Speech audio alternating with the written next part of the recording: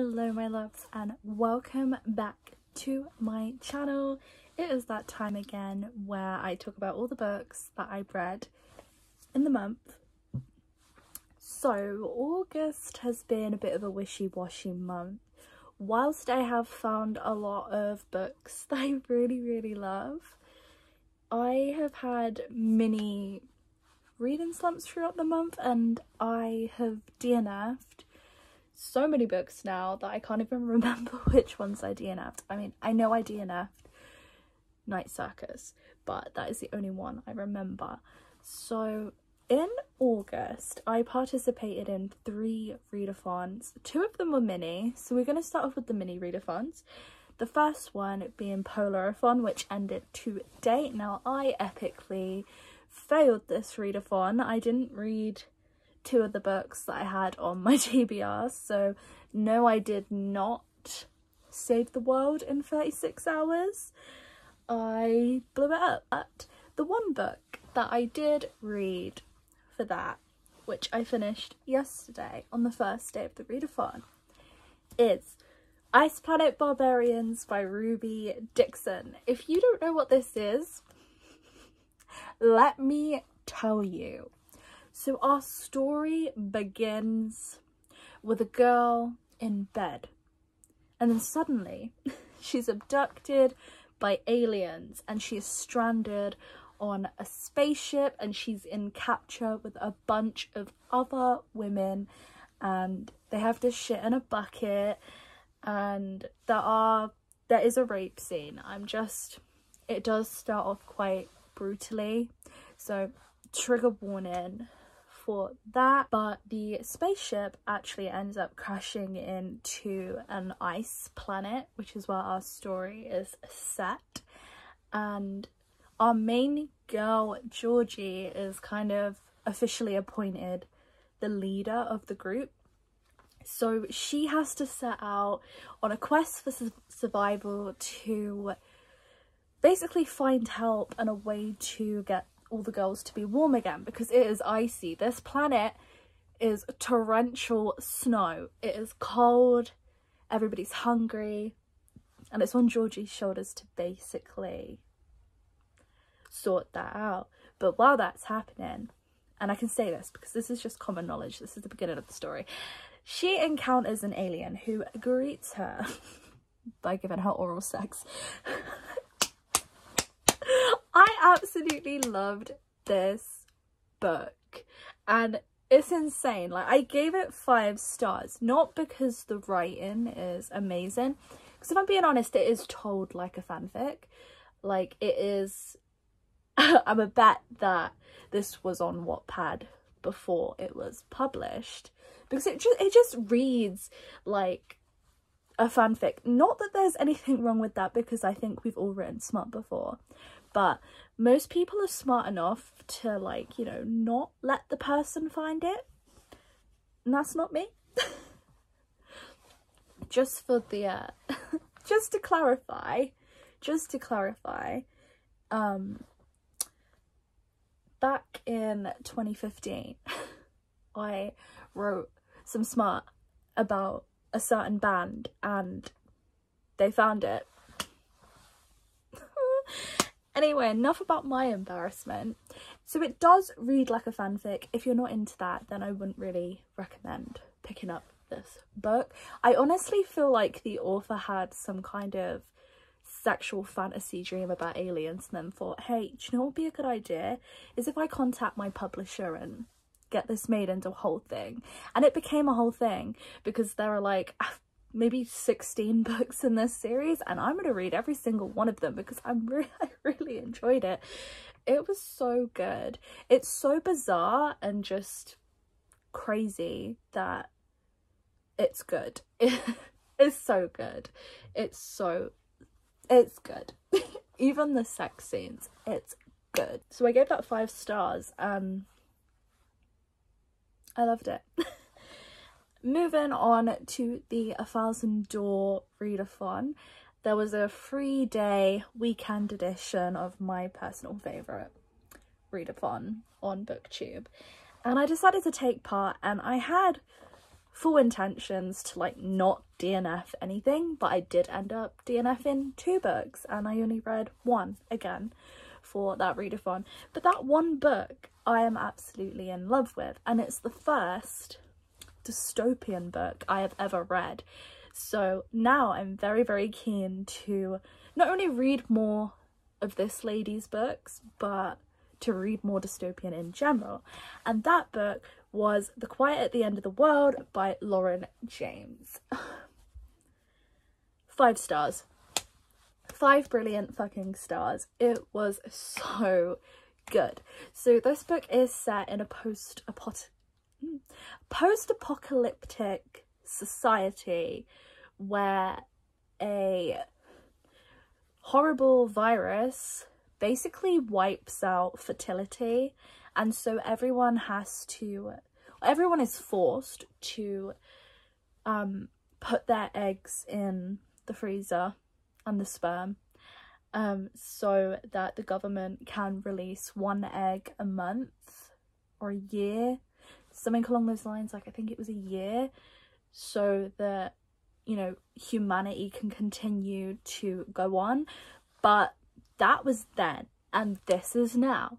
We're following the final 2 young people in the universe, and they are coming to terms with their situation, and they try to find a way to kind of change things. That's all I'm gonna say.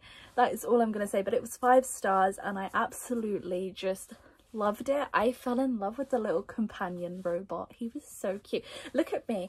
I love aliens. I love robots. I'm a sci-fi whore. Anyway, the other readathon that I took part in was the Pixarathon. I'm gonna link all my vlogs for that below, so you can see my thoughts on all of that fun stuff. I'm gonna start off with the book that I hated, and that was Easy Classics Jane Eyre. I forgot the author's name. I have forgotten the author's name, so I'm going to, well, I know it's Charlotte Bronte, but it's written by someone else, and it's just, I don't even want to talk about it. I gave it 1 star. Classics aren't for me. Not even the easy classics. They're just not, no, but just the relationship with Mr. Rochester and Jane was absolutely gross. And I'm just not a Lolita-esque fan. I don't like, grooming's wrong.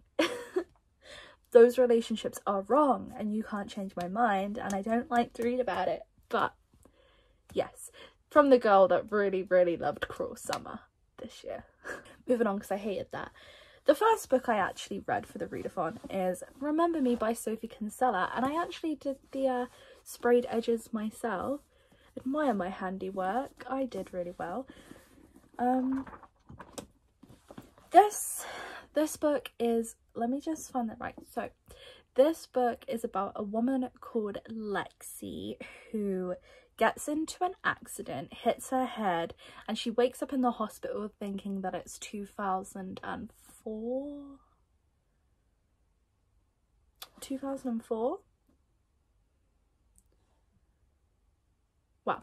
She thinks she's 25, but she wakes up like 3 years later, and she can't remember the last 3 years of her life. And this girl is literally married to a millionaire, and she's doing really well at her job. She's like the big boss of the whole department, and she thinks that she's 25 when she was struggling, and she was in a relationship with someone that she didn't really want to be with because he didn't really treat her well, and she just remembers those times. So she moves back home into her house with her husband to try to like jog her memory and build a life with him, and he makes her a manual of their life together and their marriage and everything, and it's hilarious. I think the prompt I read this for was the Monsters Inc. prompt, a book that will make you laugh because Sophie Kinsella makes me laugh. So yeah, Exactly. Next book I have is The Thursday Murder Club by Richard Osman. Richard Osman. I keep thinking of Alice Osman. This is Richard Osman. Okay, the thing is, I just didn't really enjoy this as much as I thought I would. This is like, I personally pitched this to myself in the beginning as the elderly, a good guy's, it's 2 times tonight. I'm bulk filming and 2 times I've messed up. A Good Girl's Guide to Murder. There we go. I pitched it as the elderly version of that, and yeah.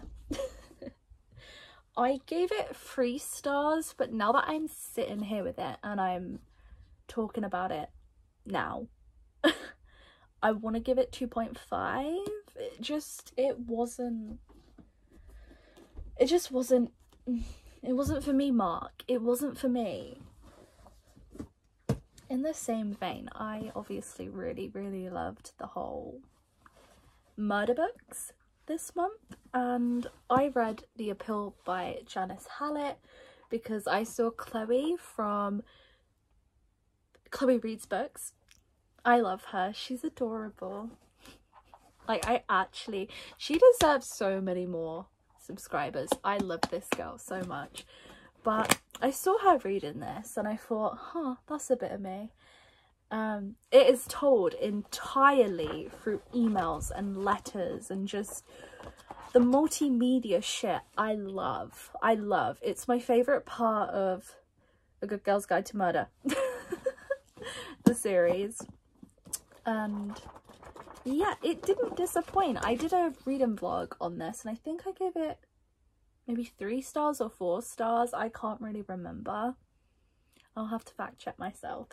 But it was pretty good. I did guess one of the big plot points, and yeah, I mean, at the end it just wasn't dark enough for me. It wasn't dark enough for me. I was sat there with, she's gonna wear her skin. Someone is gonna wear someone's skin, and that's not what I got. I didn't get that. I didn't receive that. Not that I wanted to receive that, but I wanted something in the same vibe as that. Just something more dark. But yeah, I mean, it's alright. I will probably pick it up again maybe next year or in a few years' time to see if I have changed my mind. But I mean, just make it dark. I want to start a new thing in my wrap-ups where I announce my book of the month, and the book of the month for August just has to be As Good as Dead by Holly Jackson. Now, I don't really know how to talk about this without going all spoilery, but I'm gonna try my best. Okay, so this is the final book in the dreaded title, A Good Girl's Guide to Murder trilogy, and I can't really say anything about this because it's the final book in a trilogy, but it was brilliant. It was absolutely brilliant. I love the way Holly was able to tie all of the 3 books together in this one. She just, like, she shocked me. This book was a whole fucking shock. I was meant to do a reading vlog and I had all plans to do that, but just like with the other 2, I just couldn't manage to do it. I read it pretty much straight away because they're perfect. They're just perfect. I don't know what else to say. Like, I'm so sad that it's over now because I loved it. I loved it. This may just be my fucking book of the year. But Kingdom of the Cursed hasn't come out yet, so I need to hold my horses back a little bit in case that becomes my favourite book of the year.